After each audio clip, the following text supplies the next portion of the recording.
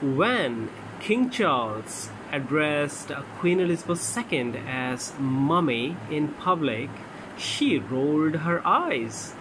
Queen Elizabeth II had a funny reaction when King Charles addressed her as "Mummy." When her successor delivered an emotional speech on her birthday, the 96-year-old rolled her eyes. King Charles lauded his mother at the Royal Albert Hall in 2017, saying she was an inspiration to him.